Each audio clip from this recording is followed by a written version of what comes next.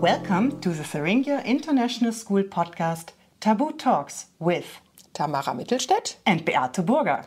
As a mother of two now more or less grown-up sons, both graduates of TIS by the way, Tamara combines the colorful field of work of a trained pediatric nurse and now school nurse for many years with the ability to counsel our students and parents and teachers in a difficult life situation and times.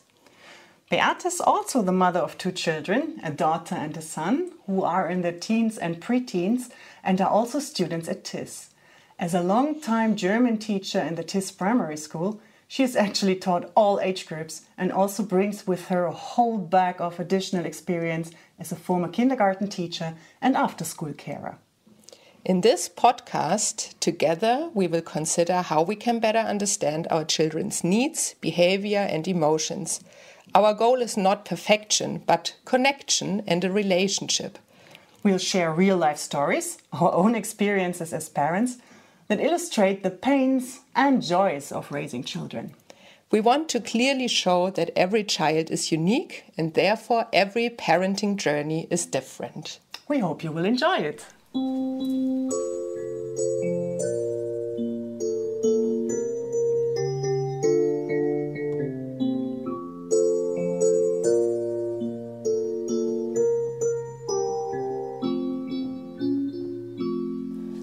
Our first topic is about the two faces of our children. So, What does that mean? Well, you could see maybe a smiling face and a not smiling face and at the same child. But before we go into deep of this, we really have to speak a little bit of the theory because we have three relevant phases of development in children ages. That means before we don't speak about it, we don't know what children can do, what abilities they have and so on, because sometimes we really expect too much from them.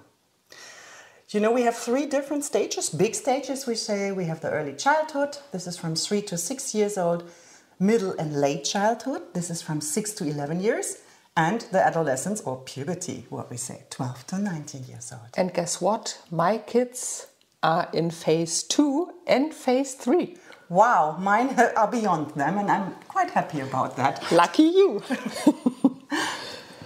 So Okay. tell us a little bit about the early childhood, Tamara. Yeah, the early childhood is really characterized by large differences in the speed of the development. One kid is quick in running, one is not quick in running. One is speaking in full sentences with 1 year or with 4 years, whatever, and the other one starts speaking with maybe 3 and is not even with full sentences in the age of 5. So I should not be worried if my child's kindergarten friend is speaking in full sentences already, but my child is still quiet. No, you should not be worried because it's quite unsettling and it's kind of what we say completely normal because each child has their own learning path, yeah? And it's neither necessary nor possible to have a benchmark there. Okay. Oh, you have so many different development stages and so many different parts there. We have the cognitive development in that age group. It's all done with magical thinking. Everything is centered around them and so on. The motivation development is something that they have basic emotions, like possibly can recognize emotions with others, but still are very focused on themselves. The personal development, anyway, it's the same thing. It's very, very a very big self-concept. That means they are, for example, have a quite unrealistically self-description, very positive self-description of themselves. And so is the social development. The interaction, for example, becomes a bit more complex with friends and so on. And so also like cooperative forms in place are changing. So it's all about me, me, me. Absolutely, all about me, me, me. And very positive me, of course. Yeah, the next stage, huh? Middle and late childhood, 6 to 11 years. You may be an expert in that because this is actually the stage where a lot of things are changing. There are major differences in development too. The thinking development is fundamentally changing in that time. And also motivation for yourself to do something, to change things, becomes really an issue. The self-image is supplemented by academic skills, social skills, and friendship becomes a bit more important. to go a bit into depth here with the cognitive development in this age group, it's far more going into the complex thinking, like situation can be considered from different perspectives, or what we say, egocentric thinking is changing. They overcome that. They do not only see themselves in the center, they also recognize people around them and the feeling. The information processing becomes far more important. Okay? Emotional development, motivational development is changing massively, and so does the personal development and the social development. This age group is actually, from the scientific side, the most interesting part. Yeah, that's the part we're dealing with most in lower school. Yeah, when we tell the kids, yeah, how do you feel when so and so does this and that to you, and try to feel what this kid or the other one is feeling when you do this and that to them. That true. We're trying to give them another perspective. So they still need guidance, right? But they are able, from their ability in the brain, to realize that there are different perspectives, and they are developing empathy, for example, or don't see. Let's say the self-centered position is changing massively. However, we have also here different developmental stages. And you should not be worried if one appears more mature than the other, but we should be aware. And that's very important for parents, of course, but also for us teachers or staff members in school. And that's what we see in lower school. From 2, everything is there on the scale, from still self-centered to very empathetic and caring for others. Absolutely. Yeah. It's interesting. Yeah. And when we see the last stage, the last stage we are covering here, the adolescence or the puberty, most people say, whoa, the most difficult time. Well, it's the time where the self-discovery really is going on the final point. Yeah? So I can tell you, we just went through this and you're just in it. Yeah, we're just starting. The influence of parents in that age is decreasing, and the meaning of friendship is increasing massively. So the social, of course, physical and cognitive development is starting to go to a different position. Yeah.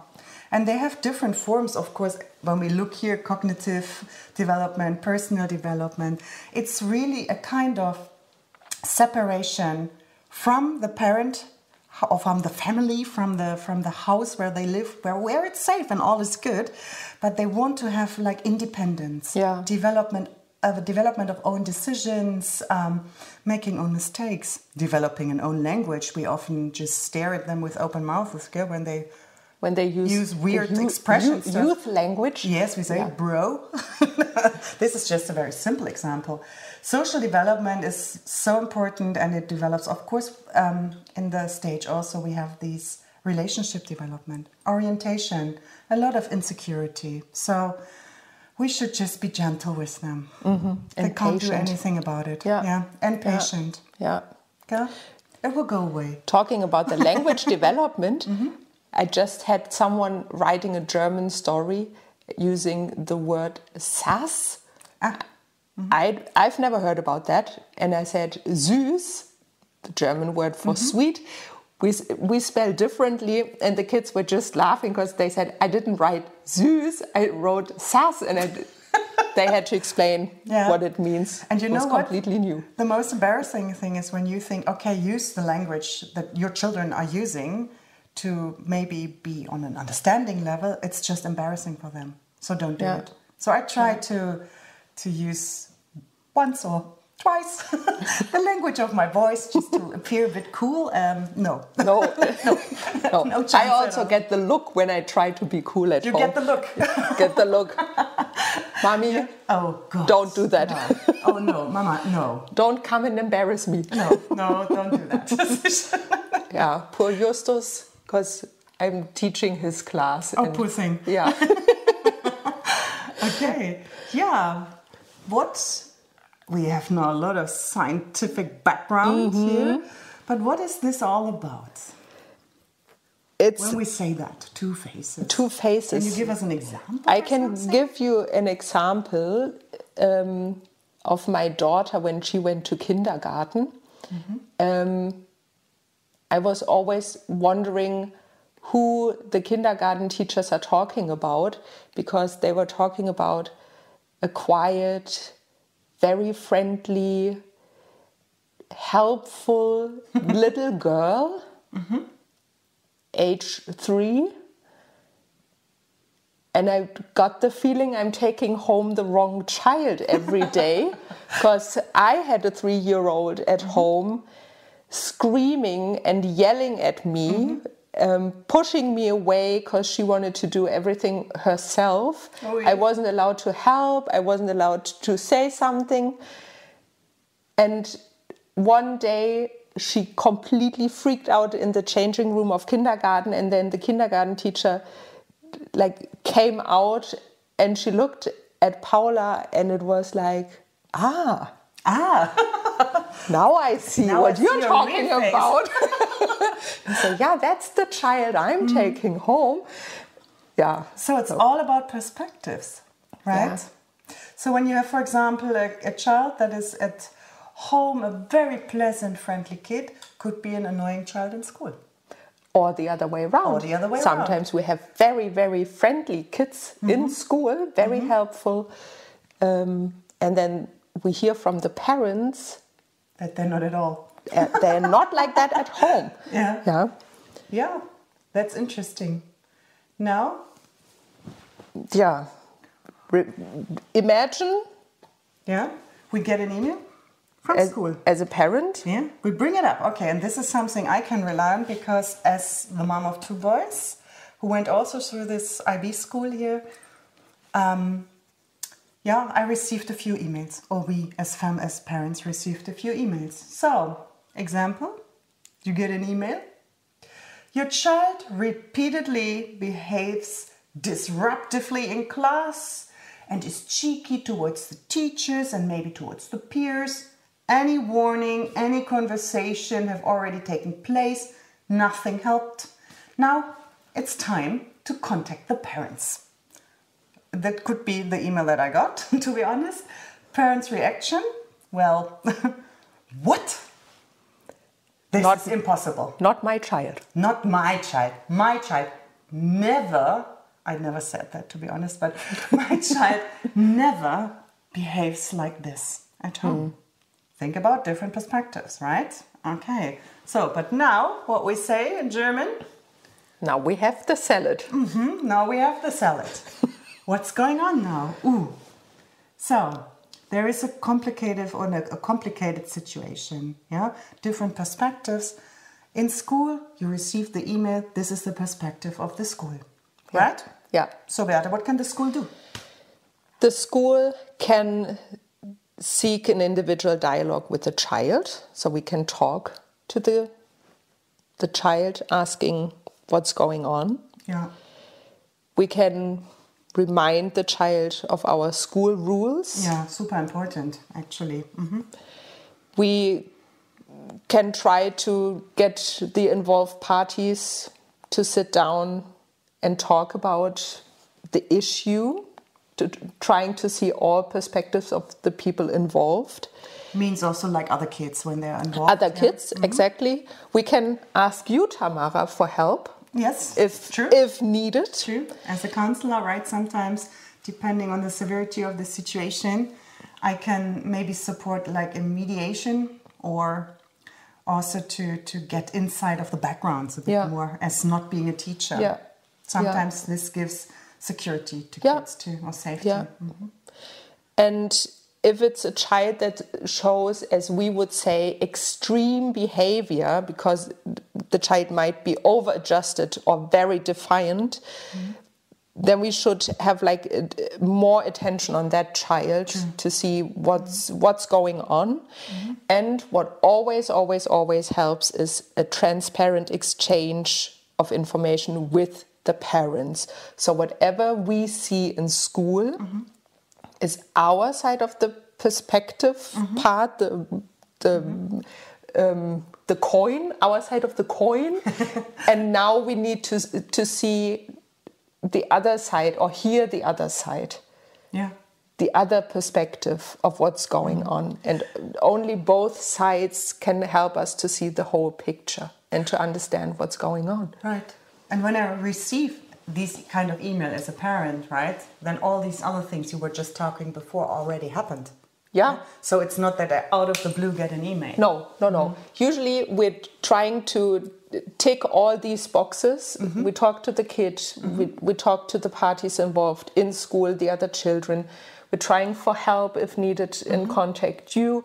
And if we've ticked all these boxes and nothing changes or nothing really helped, then we're trying to get the parents on board and try to have a deeper look into the situation and trying to find out or investigate what's going on. So as a parent, I can be sure when I receive an email, all these things have done, no? And it's actually a good feeling to know this, that the parents, that the teachers or staff members or counselor or whoever is interested to solve the situation already first on a low level base in school. Yeah. Yeah. So you said you received an email like that. Yes. The boys didn't really behave well. What did you do as a mom? As it would be, as parents, you can really, what you should do is talk to your child. Yeah? Talk to your child and ask about the reasons for the mail. Really, what happened, right? But then comes the actually very important part, because when you remember the different stages of development, still self-centered, also in the development between 6 and 11 and so on, or getting self-centered again because you try to get your own orientation, you definitely have to filter your child's information because they tend to put themselves in a better light, or they tend to leave out some information that maybe puts them in the not so nice light. So you have to be aware that not everything the kids say is maybe connected to what really happened. Or there are some things missing. But they're not lying on purpose. No, not really. Sometimes kids do that, but it's more really from their defensive way or their self-protection, what we say, to put themselves in a better light. So probably they leave things out or to present, as I said, to present themselves good, or they tend to blame others for things that happen, or a complete cluelessness. I don't know what happened. This can happen too. That sometimes helps. Well, still, if you should not get mad, no, when the conversation goes in like that. Although we tend to be, as parents, be annoyed, especially when you receive more than one email like this. You should not give in after the first version. You should really keep on it and keep asking questions, and do not suggest to your child that he or she can get away with this behavior. Because, as we just said, when you get an email from school about an incident or about something that happened, something has happened before. The whole content we don't know yet. But we can only get everything in the right light when we have all perspectives together. So we can't say, okay, I will go to school and I will tell them off. This cannot be. This is not the right way to deal with it. So the first version of my child's story about what might have happened in school. Take it, yes, and there is for sure it's true. But maybe not. It's not complete. That's what so that's what we expected as parents, but also in school we experienced as parents, but also in school we experienced that that the stories they tell us are, or their perspective. Let's say it like this: is their perspective with missing out some important points sometimes. Gaps, we can say, right? Or like just to say, okay, if they can't really fix the story to a version that brings themselves in a good light, they even show complete cluelessness. That's interesting. So you should really not give in, and it's always recommended to take this, get the perspective of your child, ask back, but then contact the school. contact them for a transparent exchange of things. It's not about blaming or so. It's about getting the full picture, getting the full light. So as a parent, I'm always free to contact the school if something is unclear or seems to be a little bit weird. Yeah, it's absolutely. Always a good choice to contact the school and ask for their perspective. Definitely. To get the whole picture from parent side as well as from school side. Absolutely. Yeah. And also give the children the signal that we are talking to each other. Yeah. Yeah? Yeah. So it's a good point for them to realize, okay, it doesn't really make sense to change the story or to create some gaps, as you say, because they're talking to each other. Yeah, or even get the party involved, that maybe when there was a fight between two students, get the other parents involved. Yeah, that's always quite good. So I think the main thing here is that whoever starts the email conversation should know that it's allowed to contact the other party. Yeah, and it should be free of blame. Absolutely. It's just an exchange. It's a discussion we're having about a specific topic. Yeah, because we search for reasons. Exactly, because what's going on. It's in all our interest to help the child. If a child is struggling with extreme behavior, could be everything. Yeah, could be everything. Exactly. And so we should work together as a team to get the best out of the child and to solve the problem or the issue, the situation. Absolutely, because it should be solution-based. Yeah? It's not problem-based. Of course, we need to figure out what's going on, what's happening here, what is the background. But the goal should be to have a solution. Yeah. And the solution should be found together, not by one side, in an open conversation. In an open conversation, again, free of any blame. Yeah. And as we said, the child should be aware that parents and school or teachers or staff members are working together and that we exchange information. Right. So that's what we have to. And this is the ideal situation. An agreement is made. No? Yeah. But important is that the agreement is. Fulfilled or adhered by all parties. Not that we do something that we agreed on and at home everything is different, or the other way around could be too. No, the child is stepping out. Open communicated to the child, the parents and the teachers in school, so we're all on the same page. And no one can get away with, I didn't know that. No. So now we had the situation, cheeky child in school, right? And friendly face at home. But what if it's the other way around, Beate? Yeah. You just told it. That's in the past. That's far in the past. Yeah, when you say at school, a very kind and friendly child, very adjusted, hardworking, very social, very helpful, and at home, the volcano explodes. It all comes out at once. The yelling, the screaming, whatever it is. Is this happening often? What do you think? I think it happens more often than we think. Because it's good to have a child that's always nice. That's in an ideal world. But I think reality looks different. And to be honest, when I get home after a long day of working, whatever work it is, in my case it's being with children all day long. Talking all day long. Coming home, 2 more children. It's not the same, but still, you had a long day to work. You still have the responsibility. You have the household, cooking, tidying up, whatever it is you have to do at home. At some point you come home, you just want to lay down on your couch, relax, and then someone comes and, can you do this? Can you do this? And I need to go here, I need to go there, and whatever it is. And you're totally annoyed. And even as a parent, as an adult, sometimes you freak out. you're getting unfair yelling at someone who's not to blame at all, but it's just there. Become unfair, wrong time, wrong place. Yeah. And we are the adults. We should be able to handle this kind of emotion. To control ourselves. And control ourselves. And now imagine your child comes home after a long day in school, especially our school, starting at 8:30, finishing at 3:10, 3:15. It's a long day being with other people, other kids, handling a lot of different situations. And are in the developmental stage where they are, right? And they are in the developmental stage.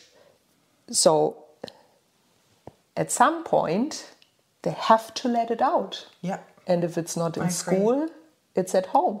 I agree. Yeah. And probably we often don't know it because nobody tells us, of course. Yeah. This is happening at home, it's private and so on. But I think you're right.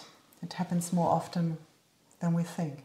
So, do you have an idea what parents can do when this boom explosion is coming or is exploding or is happening? So I think what's quite natural is if your child is annoyed after a long day in school, you are annoyed after a long day of work.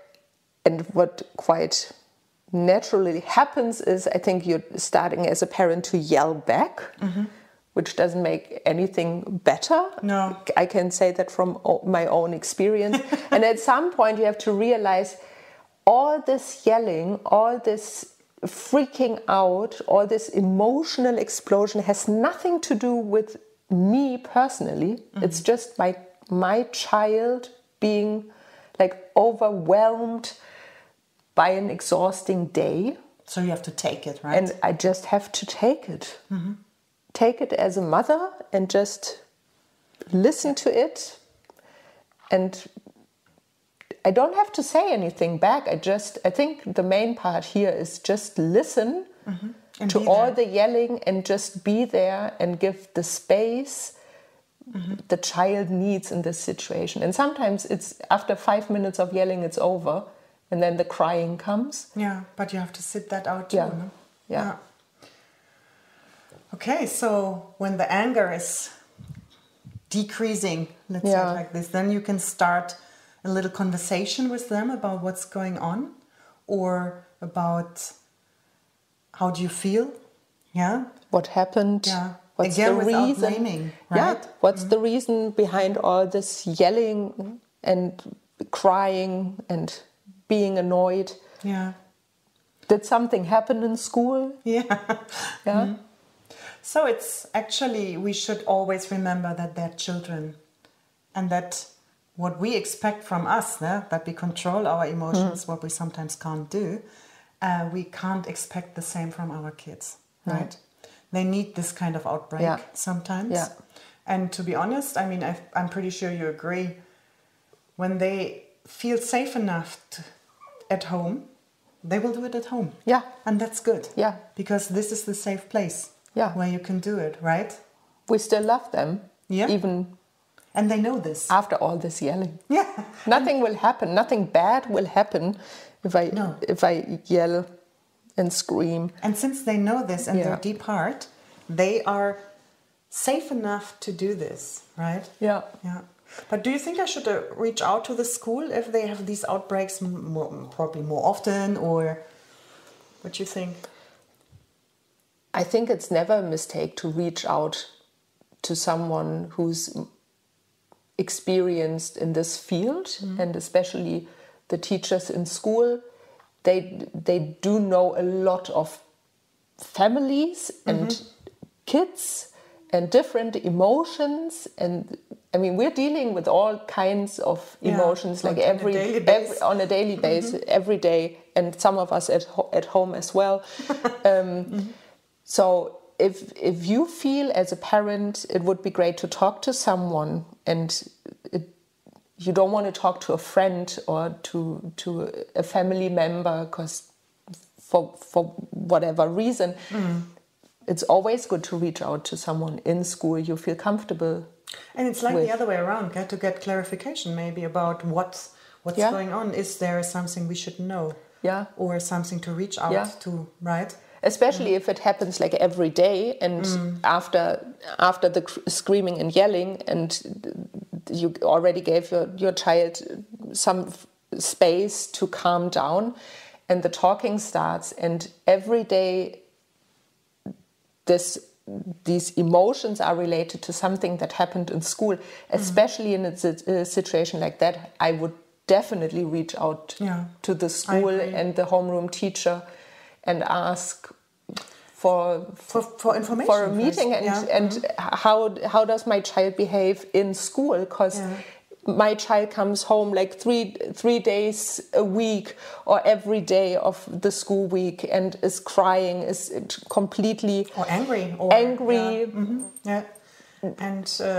and obviously something happens in school, but I don't know exactly what it is, or I assume something is happening, or my child said something happened in school, and we can't clarify the situation, but we need to do something about it. And again here, it's about filtering, because in an emotional outbreak, you can't give an objective description of a situation that bothers you. It's everything is full of emotion and full of anger and full of tears, and you have to filter a few things out, and then you can probably get more information in the school, and maybe this, and again, have a solution-based thing, right? So the school can actually pay a lot of attention, or particular attention, on kids who are then quite over-adjusted. What we call actually the invisible children. The kids who are, what we say, very lovely, helpful, quiet, do the work, are friendly, social. So we also keep a closer eye on that when they are so over-adjusted that they appear to be, as we say, invisible. So on the other way around, also quite excited children. We keep a close eye on them too. Because it can be really stressful to be like over-adjusted the whole day, or the whole school day. It's exhausting. This is, I guess, a lot of people or a lot of parents say that in meetings, when they say, I don't understand why my kid is so angry at home now, or has always sore bellies, or because the report cards are super, the parent-teacher conferences are so good. So this is something where we should probably also seek in the school a dialogue with the child, when we think, okay, we see you're quite exhausted, but you try to fit in all the time. That's true. And we also should see, or like before, the other way around, work solution-based. Also here, what can we do together to help, or what can the school particularly do to help a child to don't be in this terrible stressful situation. I try to imagine now to adjust all the time and to fulfill all the expectations in school all the time, and be, again, back to our science part, in a developmental stage where I don't know who I am actually, or what is the world around me, and I try to learn to make relationships and so on. It's so hard. It's really hard. No wonder they are exhausted. No, actually, I agree, absolutely.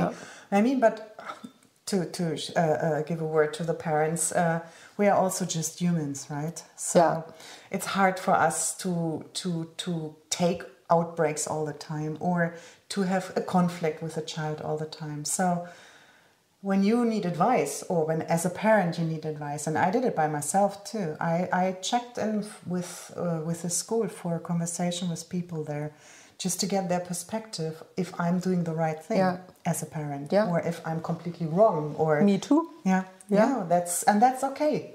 It's absolutely okay to do so. And I think we should promote this a bit more. Just ask for support. Exactly. Feel comfortable talking to your child's teacher and ask for the other side of the coin. How does it look like in school? And only if you hear and see the other side, you can see the whole picture of your child, and maybe you can understand better what's going on in your child's mind, what's going on with all these emotions. that come around and sometimes in your face after school, and just try to take it as it is. Don't take it personally. No, that's it. Yeah, it's hard sometimes. It's really hard and tricky. So we say this as parents. Yeah, our kids went or are still in the IB school, and it's a long day for them. It's a tricky day. It's a hard day. And we went and are still going through the developmental stages of children, and this is also hard. Nobody tells you that when you get a child, that it's not always a sunny. pink cloud and sunny. It's also, it's hard work, to be honest. It's not always easy. So when we put everything together, we should say all children have actually the so-called two faces, but not everybody displays it so extremely. So what we just were talking about are the extremes. Right? That's true. So it can have a weakened form too. And days. Sometimes. Better days, not so good days. And it's depending really what they can. Absolutely. And there's also not a one-size-fits-all solution. Every child is different. So it's definitely worth trying to find an individual solution for my individual child. We just want, actually what we wanted with our little chat here is to make people aware that this phenomenon of a two-faces child is existing actually, and how, or give some hints or so, strategies to respond in an appropriate way. And also there is no one-size-fits-all response thing, but it's more about yourself. You can tell yourself, okay, so something is going on here. I stay calm, and I will check what's going on, right? Kids are like that. Sometimes they are lovely at home and not so lovely in school. And sometimes they are super lovely in school. And not so lovely at home. And sometimes we don't even see a big difference. It's also in school. We have kids who appear the same. They also have that, but not so clear, right? So we are not here, actually, to tell other people how they should educate their children or raise the kids. No. Do we? No, absolutely not. I think every parent is an expert on their own child. And they know the needs and the personalities of the kids quite well. Although sometimes you have a big question mark in your brain and you think, what? But all in all, we just want to make sure, I guess, together, right? You can do better. No? It's easier to manage things when you have someone who's helping you. And it feels good to find out that you're not alone with this. Right. There are lots of other parents facing the same issues with their children, and I don't want to say it feels good that they have the same problems, but it feels good that I'm not alone in this. It's not only my kids who freak out once in a while. It's also the other ones. Right, and you can work as a team.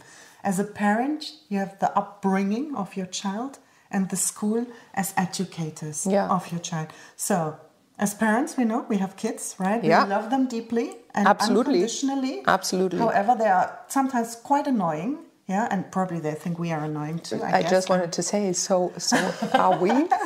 So are we, right?